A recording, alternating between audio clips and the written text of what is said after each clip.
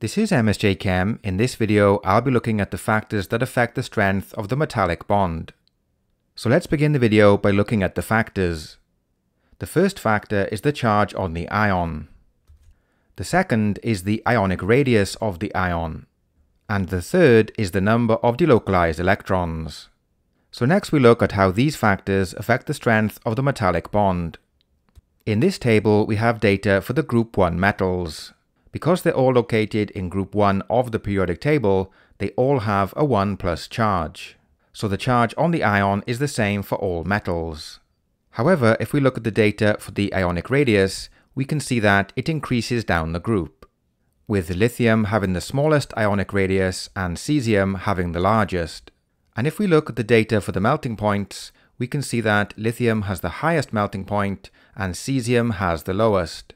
So from the ionic radius data, we can see that lithium has the smallest ionic radius. So lithium has the highest melting point of the group 1 elements because it has the smallest ionic radius.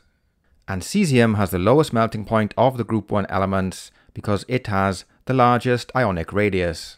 So to summarize, the smaller the ionic radius, the stronger the metallic bond and the higher the melting point.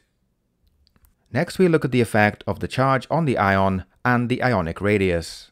So in this table we have data for two metals, sodium and magnesium. Sodium is a group 1 element, therefore it has a 1+ charge, and magnesium is a group 2 element, therefore it has a 2+ charge.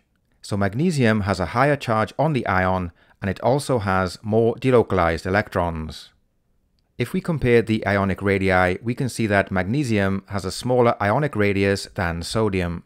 And if we compare the melting points, we can see that the melting point of magnesium is higher than that of sodium. So here we can see the effect of all three factors. Magnesium has a higher charge on the ion, it has more delocalized electrons, and it has a smaller ionic radius than sodium.